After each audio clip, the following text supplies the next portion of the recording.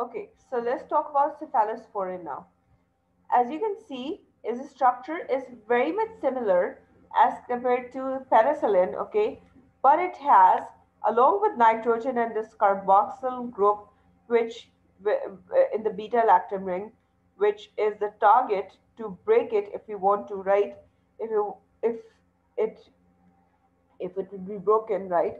So here we have two R groups, right? This is R2 and R1. This is one thing you need to notice here, okay? So when we talk about cephalosporin, okay, so you have five generations, but we will talk about the four generations here, okay? And very slightly we'll try to discuss the other one, okay?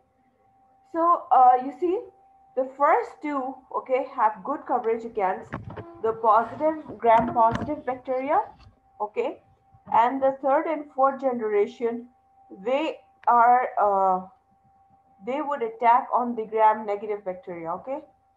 So let's talk about it. So the structure and mechanism of action of cephalosporin is that cephalosporins have a beta-lactam ring, as you can see. Substitutions at R1 determine antibacterial activity, and substitution at R2 determine pharmacokinetics, right? Okay. So cephalosporins have the same mechanism of action as penicillins. Okay. Pharmacological properties. So cephalosporin are widely distributed in body fluids. Selected agents penetrate CSF. Then we have probenicid allow, probenicide slows the secretion of cephalosporins. Each newer generation of cephalosporin is increasingly resistant to penicillinase. Third generation cephalosporins are sensitive to another class of beta lactamase, the cephalosporinases. So these are the genes are located on the chromosomes as opposed to plasmids. Wait a minute. So now let's talk about the cephalosporins in more detail. Okay. So the selected drugs and their therapeutic uses. Okay. So cephalosporins are categorized by their antibacterial spectrum, as I talked earlier, or are inactive against enterococci and MRSA, uh, methicillin resistant staphylococci, right? Okay. So first generation cephalosporin contains these cephalexin, cefazolin, and cefadroxil. Wait. So these agents have good activity against gram-positive organisms, streptococci, and some gram-negative organisms. Okay, so they are more effective against gram-positive one, right?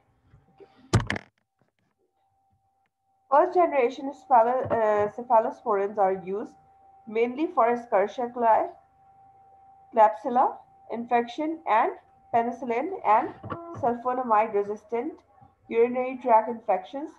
They are also used prophylactically in various surgical procedures. Wait a minute. These agents do not penetrate into CSF. Then we have second generation cephalosporins. So second generation cephalosporins include uh, cefoxitin. Then we have cefaclor, cef uroxim, and then we have cefotetin, and then we have cefprozil. Okay, so these agents have somewhat broader spectrum of activity than first generation drugs.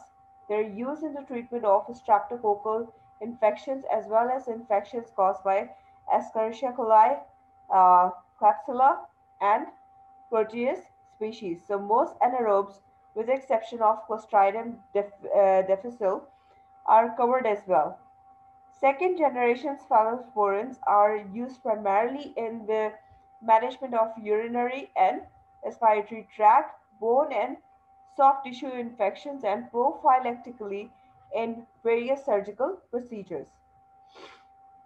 So second generation agents have to a greater extent been supplanted by third generation agents, with the exception of cefuroxime. So these agents do not penetrate the CSF. Now, when we talk about the third generation cephalosporins, so they include ceftinir, cefixime, um, cefotaxime, ceftizo, ceftizoxime. Okay, then we have ceftazidime and ceftriaxone. Okay, so these agents have enhanced activity against gram-negative organisms. They demonstrate high potency against H. influenza and gonorrhea and meningitis, Enterobacter, Salmonella, Indole positive Proteus, and uh, Serratia species and Escherichia coli, and moderate activity against anaerobes. So cefoperazone and ceftazidime have excellent activity against uh, P. uroginosa. So ceftriaxone is used for sexually transmitted infections, used for gonorrhea, as well as in empiric therapy for community-acquired meningitis. With the exception of cefoperazone, third generation cephalosporins penetrate CSF.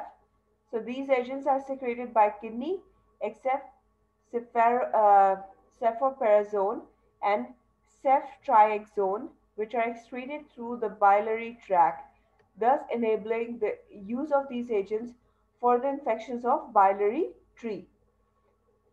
Third generation cephalosporins are used to treat gonorrhea, Lyme disease, meningitis, and serious hospital acquired gram negative infections alone or in combination with an aminoglycoside. When we talk about fourth generation cephalosporin, so we have cefepime, which has a powerful coverage against Pseudomonas species as well as other gram-negative bacteria. Then ceftriaxone fosamail is a prodrug that is active against MRSA, used to treat skin infections and community-acquired pneumonia. It has limited activity against beta-lactamase producing bacteria. The adverse effect in drug interactions include that cephalosporin most commonly, wait a minute, most commonly cause hypersensitivity reactions. 5 to 10% of penicillin sensitive person are also hypersensitive to cephalosporin. Why exactly is that? Because the structure looks similar, right? And the site of action is also same if you want to inhibit their action, right? So if somebody is resistant to penicillin, they would automatically be resistant or hypersensitive to cephalosporins as well, right? Then we have alcohol intolerance is seen with uh, cefamandole and ceftriaxone. If you remember, I created this slide in one of your lectures where we discussed disulfiram like symptoms, right, which included flushing, right, and all that because of acetaldehyde accumulation and all that, right? So look into that if you have forgotten this. Okay, cephalosporin may cause bleeding disorders. These disorders can be prevented by vitamin K administration. Cephalosporins may be nephrotoxic when administered with diuretics.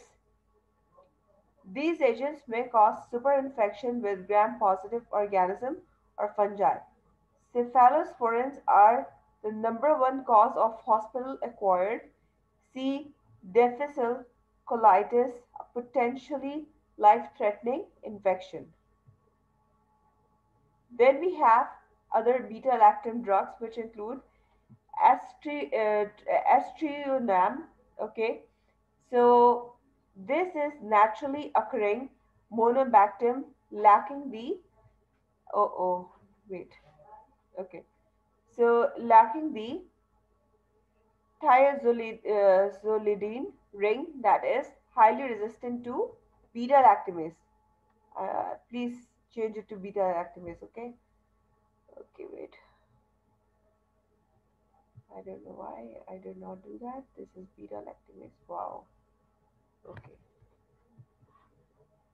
wait. Okay. Hmm.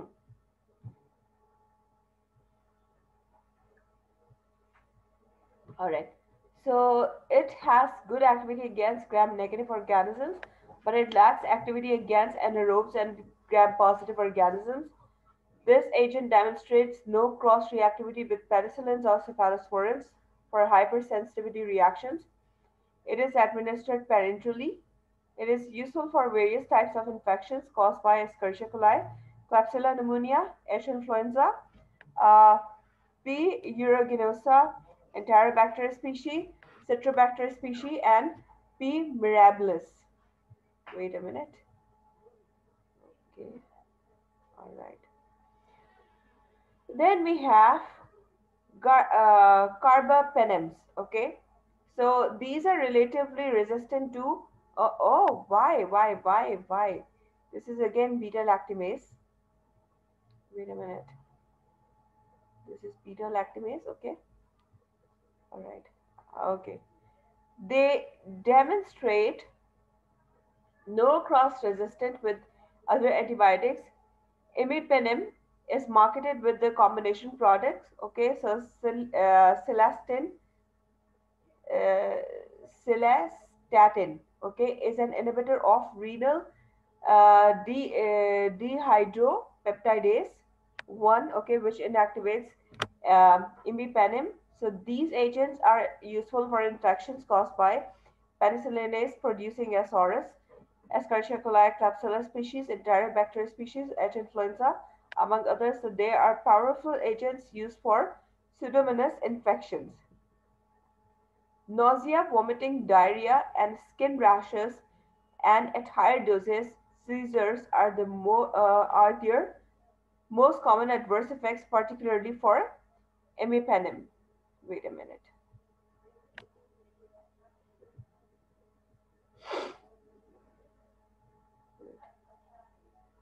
Okay. Then we have other inhibitors of bacterial cell wall biosynthesis. So we have vancomycin and telabensin. So vancomycin binds to the terminal end of the growing peptidoglycan to prevent further elongation and cross-linking due to inhibition of transglycosylase. So this results in decreased cell membrane activity and increased cell lysis. Televecin has action similar to that of vancomycin and also daptomycin. It is this. Okay. Vancomycin is active against gram-positive organisms. Resistant strains have been reported. So vancomycin is used in serious MRSA infections in patients allergic to penicillin and cephalosporin and to treat antibiotic associated enterocolitis. So telavecin is used to treat skin infection. Vancomycin penetrates CSF only during inflammation. Vancomycin is administered by slow IV infusion, except in the treatment of enterocolitis when it is given orally.